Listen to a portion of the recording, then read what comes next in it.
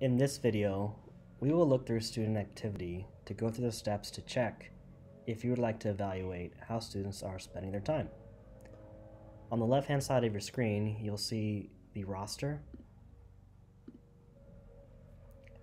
And on this page, you'll notice you have a few different options to be able to see when students are entering assignments.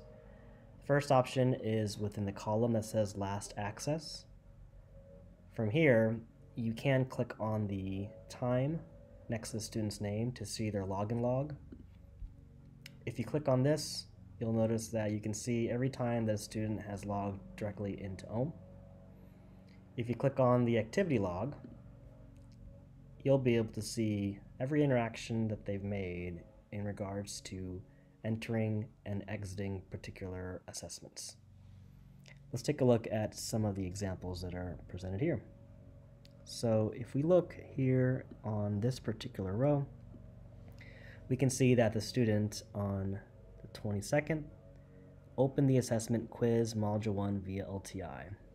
This means that they entered the assignment through the LMS that you're currently using, whether that be Canvas, Blackboard, D2L, or Moodle.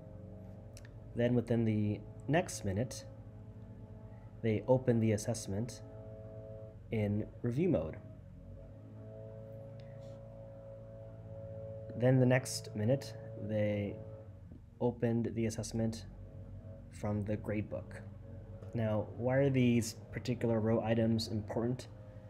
This is a quick way to be able to identify if students are working on the actual assignment, such as this particular row item, or if they're opening the assignment in review mode, or essentially practice mode.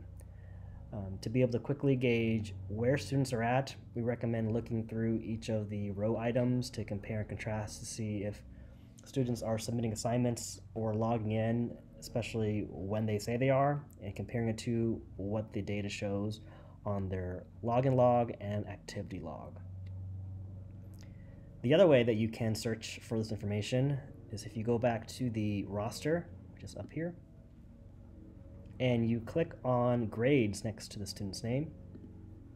Notice that on the individual student page here, that the login log and activity log is available in this gray row, which you can easily click on to go to those two pages we were just on. But on this page, you can also click directly into the homework assignment and now see specific metrics for when they started the assignment, when it was last changed, the total time they were on screen. You'll be able to see what students responded with. You will be able to see the version, when it was last changed, as well as make any adjustments as needed. This has been a video reviewing the information regarding how you can evaluate student activity.